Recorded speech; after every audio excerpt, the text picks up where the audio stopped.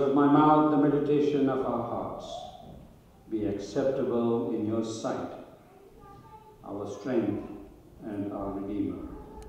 Amen. I have seen the Lord. Those are words of great faith, words of great affirmation from the lips of Mary Magdalene. This morning we come, today the third day that began on that Thursday as Jesus gathered with the disciples to celebrate Passover, wherein he instituted the great sacrament that we have come to practice in the church, the sacrament of the table, which we will take part in just a few minutes. That evening was spent in agony, as you know. Jesus going into the garden, falling on his knees and crying to God, asking God, if it is your will, let this cup pass from me, but not according to what I desire, but may your will be done. When he yielded his life to God and what was coming. The agony of that day and the suffering of the following day, the second day when he was crucified and hung on the cross, is now all but history. It is over.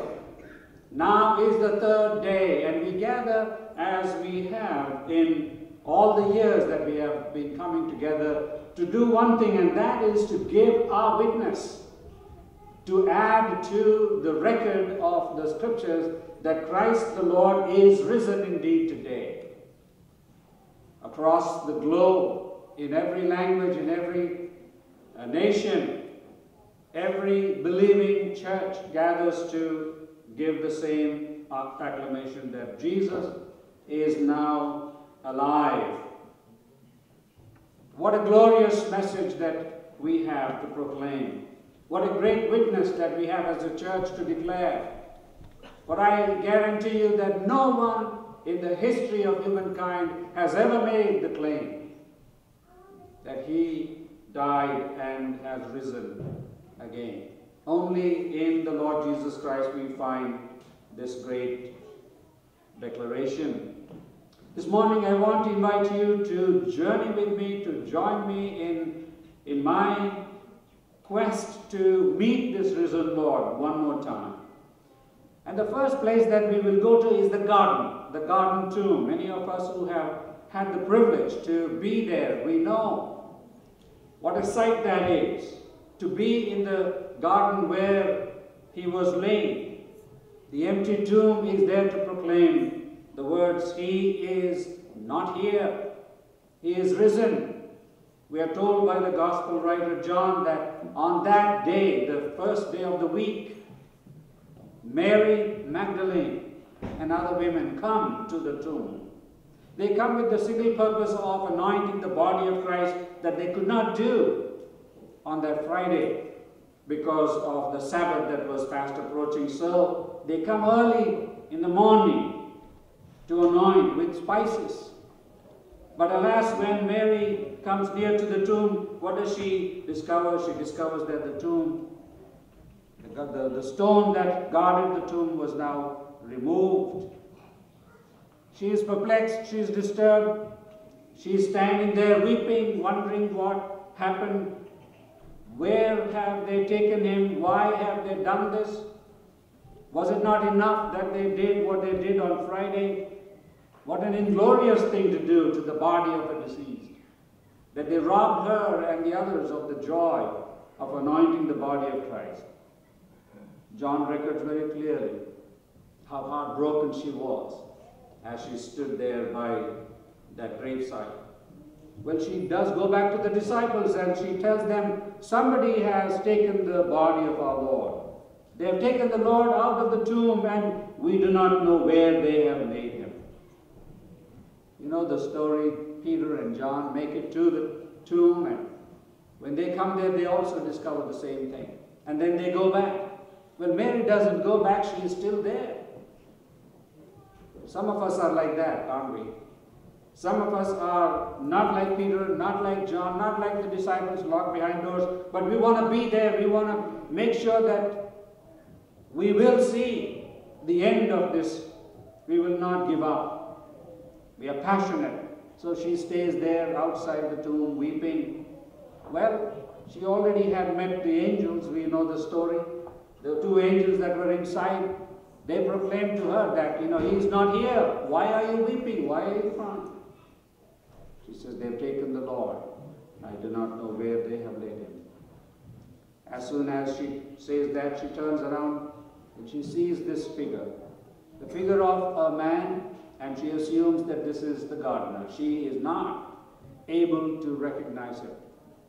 This is one thing that we need to keep in mind as we look at some of these accounts, that at times people were not able to place him. People were not able to recognize him. Mary, of all the people, you will want to believe that will be the one to identify Jesus when she saw him, but she was not. Perhaps there were tears in her eyes and it was not clear. Perhaps it was still dark outside and it was not very clear. Maybe she just saw the shadow. But I think there was a reason why she was kept from seeing him until Jesus comes close to her. And she asks him the question, Sir, if you have taken him away, tell me where you have laid him, and I will take him away. Perhaps Jesus wanted to make that opportunity for her to express her prayer, her love for the Lord. Perhaps there are some of us who need to make that kind of a prayer in our own lives. Maybe we need to come clean with our own confession, and maybe we need to come to the empty tomb of our lives and ask God to reveal to us what we need to hear, to see.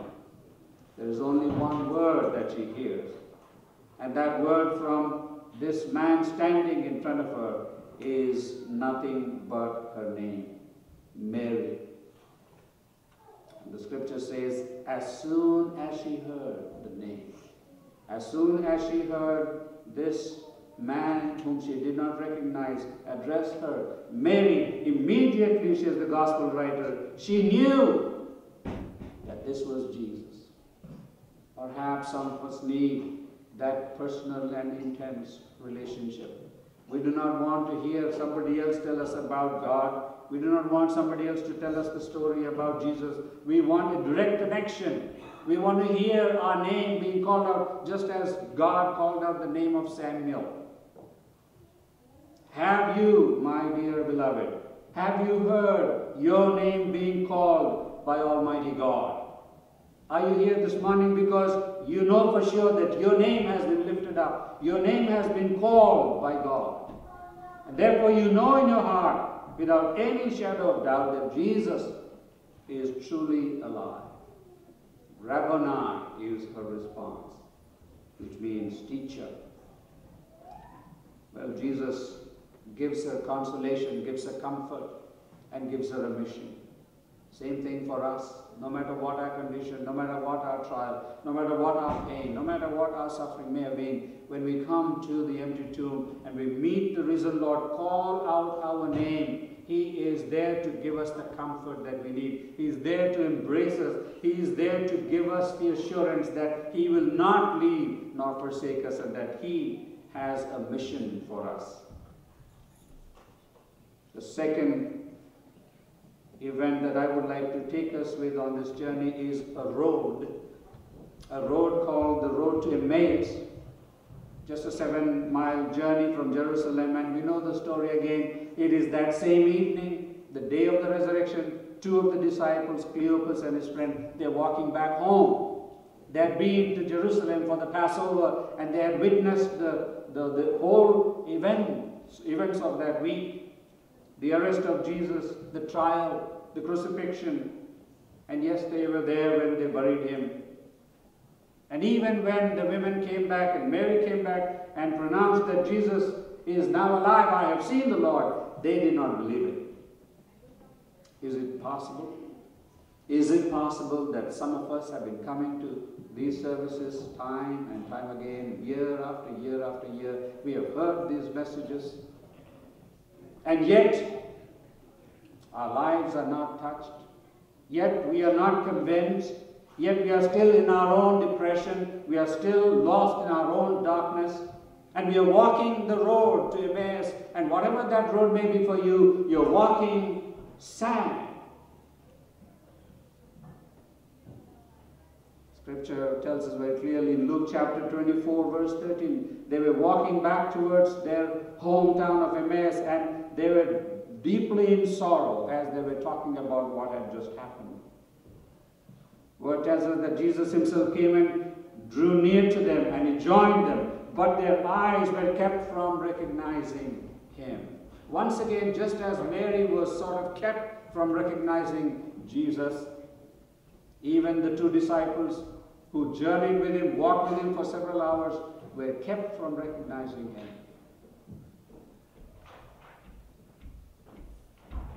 Jesus asked them a question, what are you discussing with each other while you are walking along? And they looked sad. They stood still looking sad. Isn't that such a sad depiction of believers, of disciples? Even after Jesus was risen, even after Mary proclaimed, I have seen the Lord, he's alive, they were still sad. Why? Because it hadn't become personal for them. My friend, you and I have been part of the Christian church for a long time. You and I have been coming to Good Friday services. We've been coming to Easter services. We've been coming to church services. But has it taken over our lives? Has it overcome the depression and the sadness of our lives? The two disciples were still very sad on the very day of resurrection. Isn't that a telling story of the condition of the church at times? But Jesus doesn't give up on them. He walks with them, opening the scriptures from Moses and all the prophets. He begins to expound on the need for the resurrection of the Lord. And they invite him at the end of the journey to come and sit at table with them. And he walks in, he sits down at a table such as this. And they give him the honor to do the prayer, and as he is taking the bread, and as he is blessing the bread, and as he is breaking the bread, and as he is distributing the bread among themselves, their eyes were opened, and they were able to see that this is none other than their Lord. Perhaps some of us need to come to that table. We've been going to Bible studies, we've been going to prayer meetings, we've been going to church services, we've been hearing testimonies from other people, and yet our lives are not changed. Maybe we should come and sit down with him at the table, and maybe we should allow him to take the bread and break it.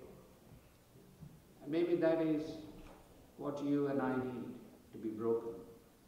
We need to be taken, we need to be blessed, we need to be broken, and we need to be given for others. In the breaking of the bread and in the sharing of the fellowship, their eyes were opened. They immediately get up and get back to Jerusalem. They travel back to proclaim, the Lord is risen indeed. Finally, the final event that I would like us to bring to is the upper room again. Now this is the second time that Jesus comes to visit them. The first time was on the day of resurrection. Now this was a week afterwards. Thomas, who was not present at the first visit, is now there. We all know the story of Thomas. We are very fond of Thomas because he, according to tradition, came to India in the very first century proclaiming the gospel to our people. We are so thankful for Thomas, who said on that occasion, unless I see the nail marks in his hands and put my finger in his nail prints, and I put my hand in his side, I will not believe. Some folks need more than their name being called. Some folks need more than being recognized in the breaking of the bread and in the fellowship of the table. Some need evidence beyond any doubt. They want to put their finger in the nail prints of Jesus. They want to put their hand in the side. and the graciousness of our Lord. He could have been angry with Thomas. He could have said some nasty things. He doesn't do that. He invites him. Thomas, come. Come and touch me. Come and put your fingers in my nail prints. Come, take your hand, put it in my side and feel where the spear made a hole in my side. Perhaps there are some of us here, we are still not convinced, or we still need proof or evidence beyond any doubt. And this morning God offers you that proof, and that is the body of Christ. Thomas touched the body of Christ. You and I are given that privilege every single time we come together. This is the body of Christ. You are the body of Christ. When you see one another, when you shake hands with one another, when you give a hug to one another, when you have a conversation with one another, what are we doing? We are touching the nail prints of our Lord. Throughout the centuries, the church has been in existence for what reason? For one reason only, and that is to give witness to the power of the resurrection. You know that story when a disciple had to be picked in the place of Judas Iscariot. What was the qualification? The one qualification was that this person to be chosen to become an apostle in their midst had to be one who was with the Lord all the days of the ministry of the Lord and a witness to the resurrection. My dear friends, you and I are the body of Christ. You and I are to be that living proof of the resurrection of Jesus Christ. Let the world see you. Let the world put their finger in your life. Let the world put their hand on your body and recognize that you are a living proof that Jesus Christ is alive. But alas, when the world looks at the church, what do they see? Do they see the power of the risen Lord in you and in me? Or do they see something else? Do they see something else? This morning, my challenge to you and to me is that we come in a powerful way to come to the garden tomb, to hear your name being called of God. My prayer to you is that as you come to the table, that you will recognize the presence of Him who died and rose for you. My prayer is that you and I will become the body of Christ, that others become in touch and feel and know that Christ is indeed risen when they see you. Amen. Let us bow in a word of prayer.